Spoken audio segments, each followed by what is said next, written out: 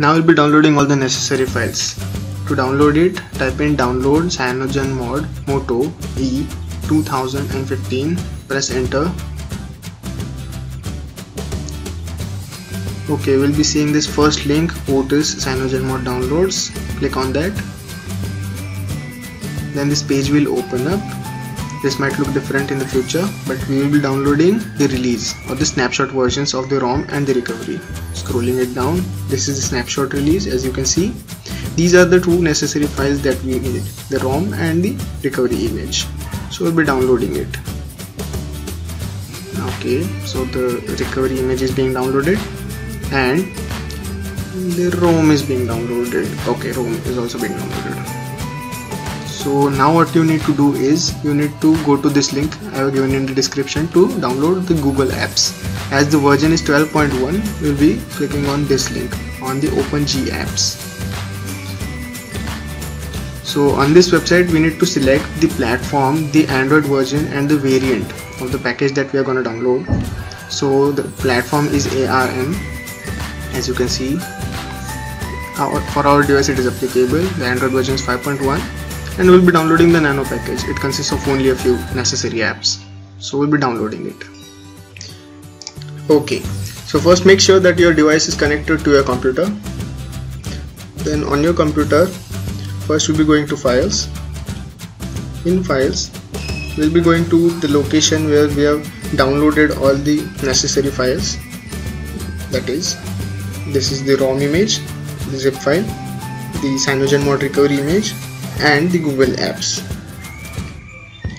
I have just renamed the recovery Cyanogenmod recovery to otis-recovery.img just for ease. You will know why. So first what we'll be doing is we'll be copying the ROM and the Google Apps into my SD card, into the device's SD card. So copy it, go to your phone, SD card, double click it and paste it. As I have already pasted it, there's no need to do it again, but for you need to do that. Then the necessary files are copied onto your SD card. Okay, so what we'll be doing is going to files again, then computer, then we'll be entering user, USR, then bin. This folder is very important. We have our Fastboot utility installed onto your computer. That is the reason why we are going here. To install your recovery image, you need to paste the recovery.img file into this location. So just for verification, we'll be seeing whether the Fastboot utility is installed here. As you can see, the Fastboot utility is here. So we need to paste our recovery image here at this location, that is user/bin. Now we'll be going to the term. Okay, so we'll be copying the image Otis recovery, and for ease again we'll be copying this image, right click, copy and pasting it in the home directory, so that the command that we type in the terminal should be easy. Paste it. As you can see, the image is copied. Minimize it. Go to your terminal. Pause the video and type in the command as it is. Means, of course, the path may vary, but sudo copy otis-recovery.img to the user bin. Enter your super user password. After entering your password, press enter. The file is copied. For verification, we'll be seeing it again whether the file is copied or not.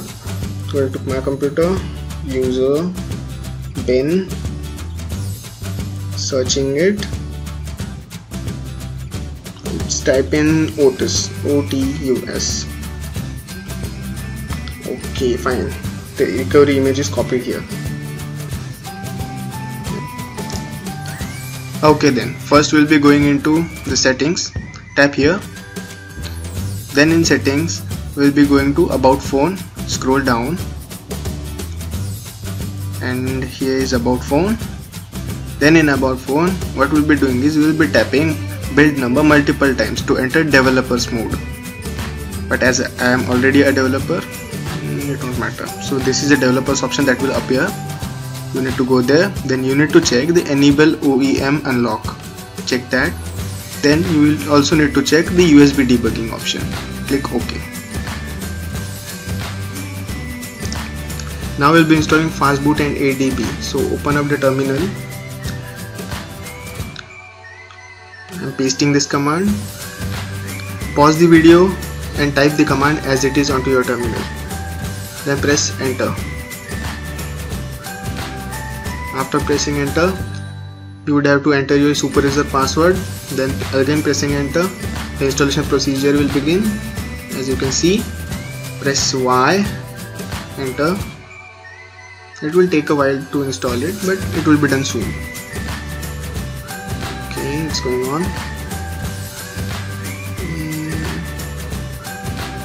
Well,